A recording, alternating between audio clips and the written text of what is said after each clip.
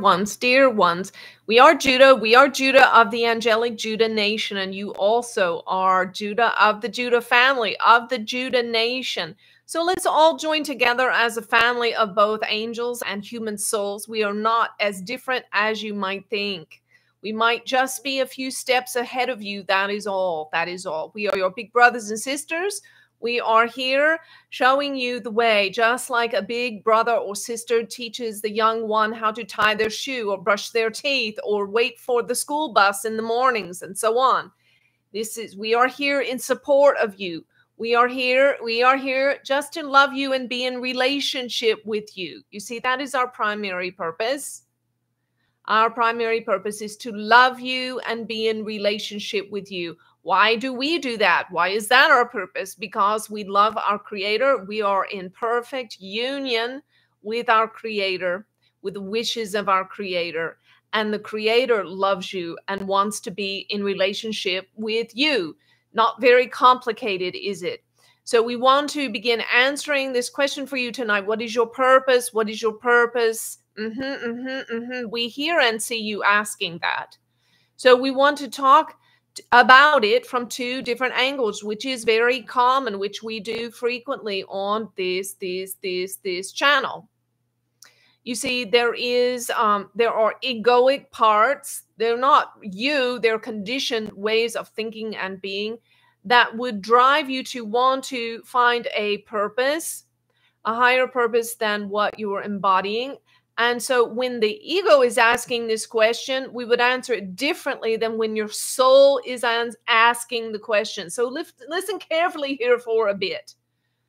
So when this question arises in your heart, what is my purpose? Why am I here? What in the world am I doing? How do I live? You must discern. Is it the ego asking this question, or is it your soul? Now, when the ego asks this question, it's because you've already done this, that, or the other, and somehow your desires still are not satisfied. And so the culture and cultural conditioning, advertising, media, religious standards, educational standards, parental expectations, all of these will cause you to think that you must add on something else to be what you are, to fulfill your purpose, whatever this divine purpose, elusive thing might be, it seems. And so all of this conditioning of the ego will drive you to think you need something more added to the mix in order to fulfill your destiny. Or you need to give up something. You need to eat less, you need to do this, that, or the other, meditate more, and so on.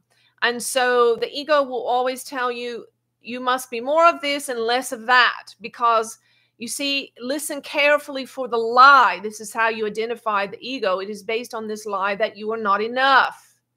You're not enough, you see, it tells you. So you must be something more. You must have a higher purpose than just this, Is this all that is? You see, the ego is a malcontent. Recognize that, my dears. The ego is a malcontent. It's always telling you, you haven't done enough, been enough, and so on. And so this discontentment is a sign that it is afoot.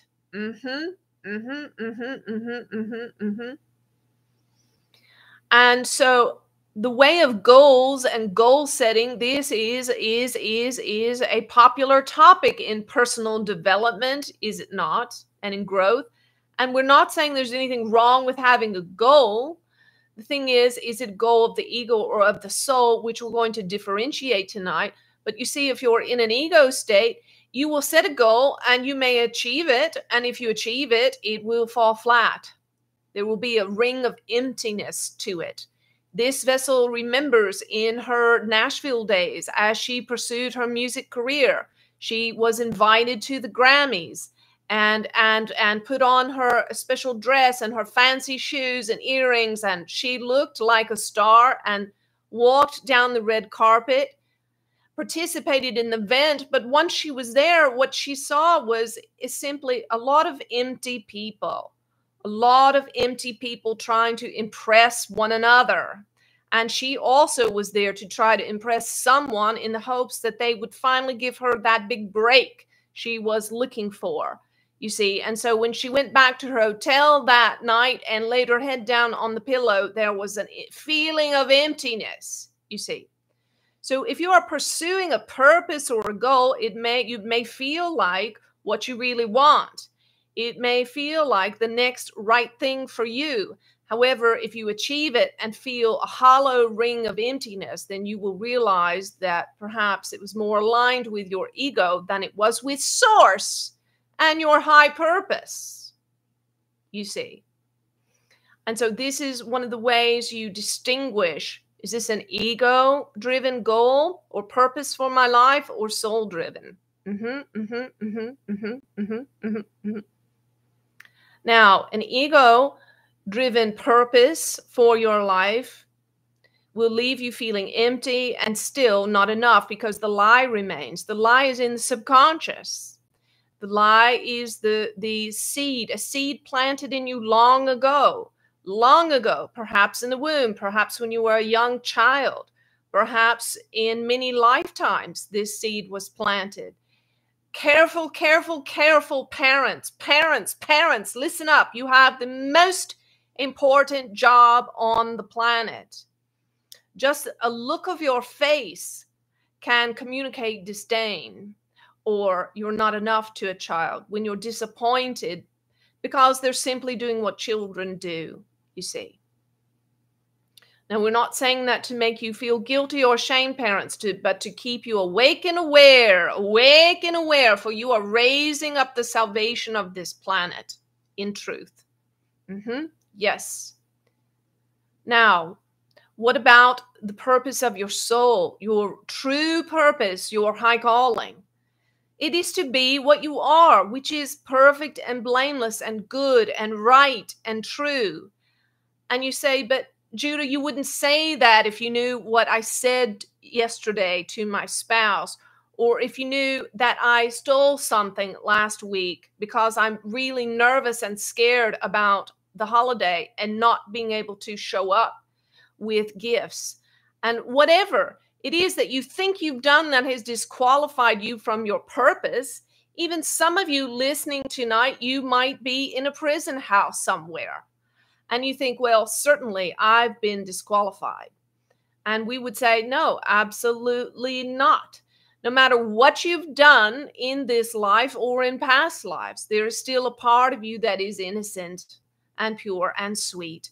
We can assure you of that because when you were born and you lay in your mother's arms, everything about you was purity and innocence and goodness. And you were able to relax and lay soft and supple and at peace in your mother's arms. This is your essence, your essence. Now, life will try to talk you out of it, but we assure you it's still there. The job is only to remember it. So what is your purpose? Your purpose is to remember what you are, to remember that you're a piece of God, and then to express that particular reflection of God in what you're doing, in the thing in front of you. And so if you are picking up the garbage for your neighbors in your community every day, and you're doing it in loving service unto them and in loving service unto God, and with complete love and acceptance of yourself, then we assure you, you are in a better state and you have a better goal and purpose for your life than the richest man on the planet who is operating out of manipulation, control, and greed, who has no love in his heart, you see. And this is the lesson that we learn from this very sweet story we enjoy at the holidays of the Grinch. You see, it doesn't matter what you've experienced in the past or how life has distorted your thoughts and feelings and your way of being. If there's some love in you, if you can find a drop of love in you and begin to give it, then you are living in a high purpose, my friend, a very high purpose. And so We don't see things in ranks, you see. Whatever dimension in which you dwell, whether it be a dimension of sadness and lack and limitation, or dimensions of peace and joy, we see in each of you this divine spark which is on its path of evolving back into all that is. And all that is smiles upon you, smiles upon you. Yes. Yes. And so we would encourage you not to take your life too seriously.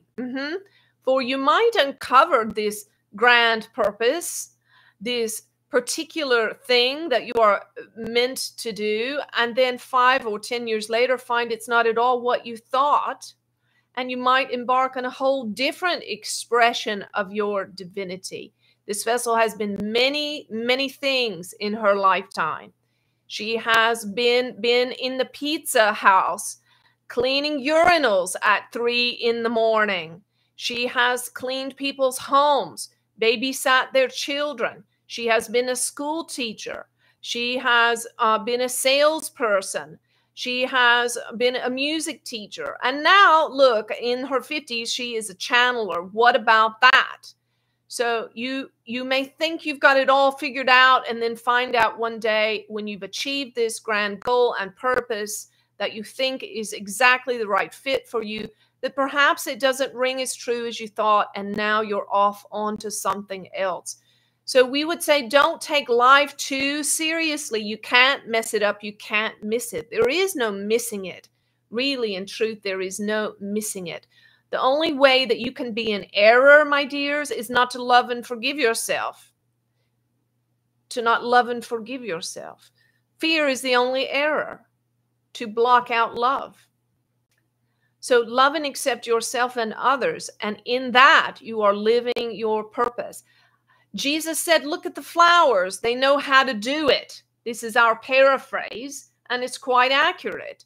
You see, a flower doesn't sit about fretting about how it should be something more than what it is, or how it can meet expectations of the self and other. No, it simply just is there in beauty and innocence and purity. And it opens when it opens, and closes when it closes, and dies when it dies. And it doesn't fret about what it accomplished. And what purpose does it serve? It serves no purpose whatsoever, except just to be what it is, and to be beautiful, perhaps to be beautiful for you. Yes. So now the vessel will have some more things to say about this, and we support her in her expression, just as we support you in your expression of divinity. In the ancient scriptures, it is said that each of the billions of souls in the universe, the billions of living beings, are pearls strung upon the string, which is all that is, which is God. And so you, my dear, are a pearl strung alongside this one, and alongside all the others here listening, and everyone that you encounter. And all that is holding you all together in a beautiful, beautiful, beautiful pearl necklace. Yes. Good.